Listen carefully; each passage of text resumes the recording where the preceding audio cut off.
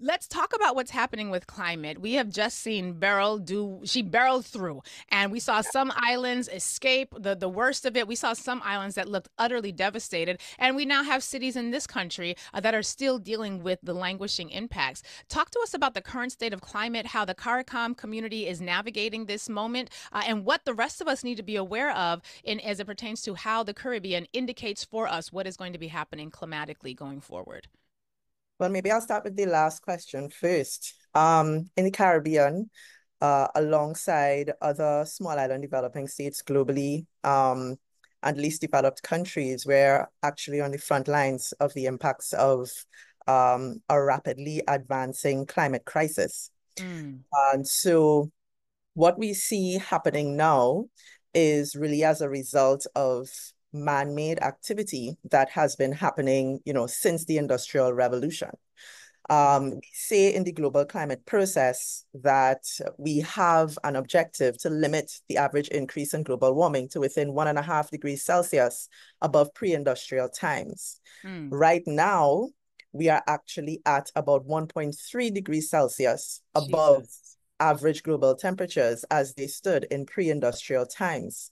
And what that means is that we are rapidly advancing into a state of what the UN Secretary General has called climate chaos. Mm, From what we know, climate impacts that we're seeing now well, it's a few things. They're happening a lot faster than we thought they would have. right. So I never thought I've been involved in these discussions at the international level for about 15 years now. And I never thought that in my lifetime I would see a hurricane behave in the way that Hurricane Beryl behaved, how it Mm, developed. So we know, for example, that increasing carbon dioxide, methane, and other greenhouse gas emissions in the atmosphere are causing seas to warm.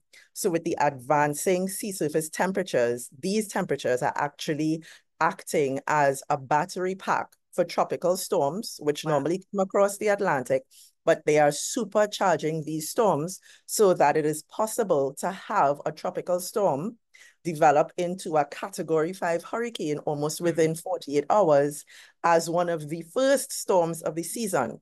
mm, So everything about the way that that hurricane behaved is unprecedented in the behavior of this type of extreme weather event, but it is also in line with what we understood years ago was possible as a result of advancing climate change. my God. What's troubling to me is that as I study history, the Industrial Revolution hit different regions of the globe at different times. We know that slave economy and the labor that came out of, at least in this country, post enslavement, prison industrial complex, sharecropping. We know that different countries experience much greater advances in technology than others at different times, and that's something that's happened throughout history. But that leads me to an understanding that a lot of the countries that are experiencing the brunt of climate change are not necessarily the same countries that are contributing to the causes of climate change. And it has felt, I will be honest, my mother's from Jamaica. I'm a little concerned about this, and in some ways that I know for many folk who are only rooted in this particular country, most recently, not in terms of ancestry, that it might feel a little distant, but it feels to me like the islands of Jamaica, Barbados, the Bahamas, like it feels like these are countries that are now dealing with the horrific nature of what is happening climatically, but they are not the countries that are producing most of the climate change accelerants. That would be countries like the United States. How do you see that disparity? It may be that I'm completely off in my assessment. You're the expert here. What do you see? Yeah, no, you're absolutely right. There is a principle that we speak to in the discussions referred to as historical responsibility. Mm, And based on what we're seeing now, it's definitely being driven by emissions that were put into the atmosphere before any of the countries who are facing the worst impacts were developed in any type of way.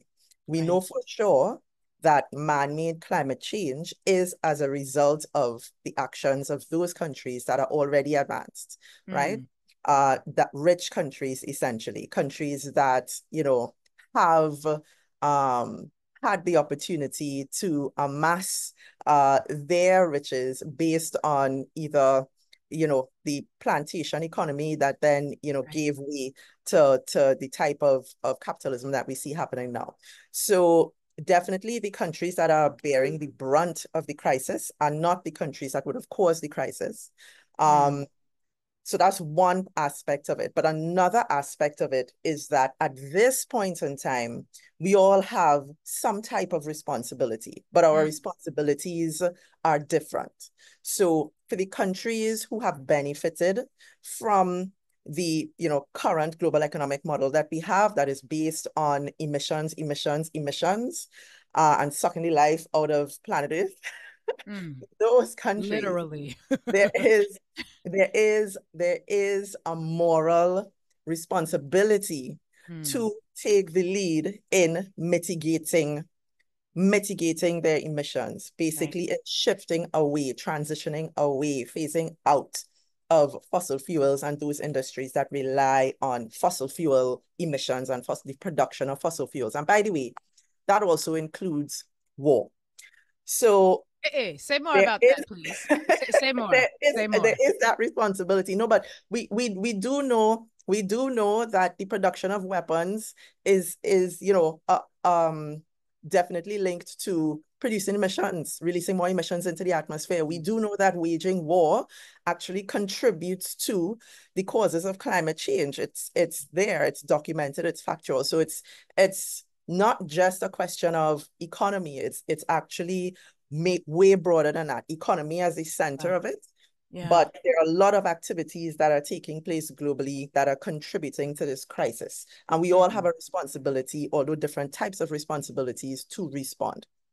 How do island nations and the how does the global south, because I've seen a lot of commentary recently, the global south has had it. So they are tired of the sort of overconsumption of goods, overconsumption of labor, overconsumption of people, overconsumption of freedom at the expense of the global south, that we see happening in the west, happening in European countries. And I think there's been a growing, to the American ears this might be a new conversation, but I think for folks outside of this country there's been a growing conversation about the disproportionate responsibility that is not taken on by the West, by the United States of America, one of the biggest contributors to climate change and to the climate crises.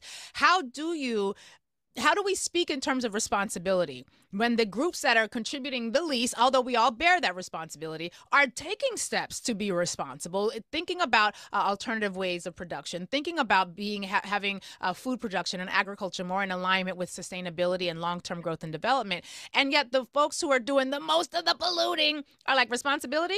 I don't know her. Who is she? Who is responsibility? I don't know her. Who her daddy? I don't know who she is. What are we supposed to do with that, Rueanna? Come on now. Because you know what's happening. America's like, oh, you can take responsibility. That's cute. That's adorable. Look at them. They're trying so hard. What are we supposed to do in that world? And this is where it comes down to, yeah, this is the hard question, right? There's so many ways that you could look at it. I like to think about it from through the lens of equity and what is equitable, Mm. and also through the lens of vulnerability. So from an Huh. equity standpoint, if you look at it at a nation state level, it's there's clearly a justice issue there, right? Mm. We refer to it as climate justice, although there are different aspects of climate justice. So there's clearly a justice issue where those countries that are the least responsible are bearing, the brunt of the worst impacts at this point in time. At the end of the day, we all will have to face impacts, but those of us who are, at the front have to be dealing Mm. with it at this point in time. So there's Yeah. that aspect of it. There's also the aspect of it that goes to looking at people and individuals and the fact that in any country, anywhere in the world where climate impacts are experienced, it will always be those individuals that are marginalized, Mm. those individuals that are more vulnerable, those individuals who are at the lower socioeconomic bracket who will be the worst impacted, Yeah. right? Yeah. And those two conceptions of equity sometimes collide. So in the example of a country like the United States, where climate change is, a hot topic, it's a political issue. Um, Mm-hmm. and it's used it's used as a weapon usually in the context of any election discussion. Mm. Um, what is emphasized there would be the fact that climate action by the US may disadvantage US citizens, individuals. It's Right. inequitable for the individual US citizen. This focus on climate action, because climate action is somehow ludicrously still seen as being, a counterbalance to development, a threat to development. And Mm. how do we get through this?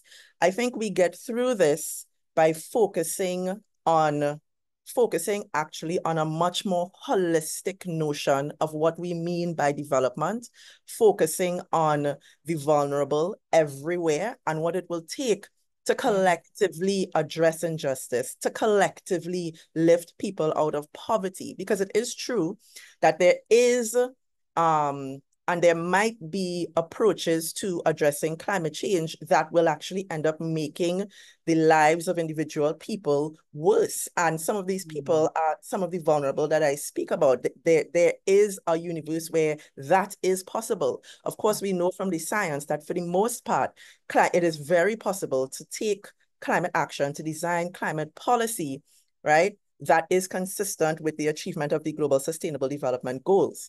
And Mm. I'll probably end on this point by saying that it's not for nothing and it's not by chance that the biggest piece of climate legislation ever passed in the US is called the Inflation Reduction Act. Come on. It's Come not by on. That's right. You got you were well trained at Georgetown. You know exactly what it is. You know exactly. I didn't give y'all the rest of her bio and honorifics, but she's got all the receipts because we bring people here who understand the expertise, and that's the part that final point I think is really important, and this idea of equity and the potential inconvenience of individuals in this country. Unfortunately, as I'm sure you well know, we have a real issue in this country when it comes to people realizing that equity might require them to consume less. And I always like to dispel this idea. We have this whole line of thought in this country that says, well, if we're striving for equity, then it's better for everybody. Well, yes, in the universal good sense, but if I am someone who has been used to over consuming, whether that overconsumption is food, clothing, housing, land, I'm over consuming the ability to pollute, then equity means I can no longer over consume, so I have to scale back. For me, the traditional over consumer who has over benefited and has over consumed benefits from the harm that I have caused, yeah, there is going to be a harm. And that we get back to that phrase that says when you are used to privilege, equality feels like oppression because your privilege is based on overconsumption. And that's one of the problems we're going to have to figure out here, because we're in a real, I don't know where you're at physically right now, but we're in a real moment right now where conversations about equity are being replaced with conversations about a white Christian nationalist approach to governance, which will also, I think, spill into climate. We don't have a European understanding of Christianity that says mankind dominates the earth for nothing. And that dominance does not allow for living in harmony, which is a real problem. Rueanna, we're at the end of our time today. Will you come back? I have so many more questions about climate, and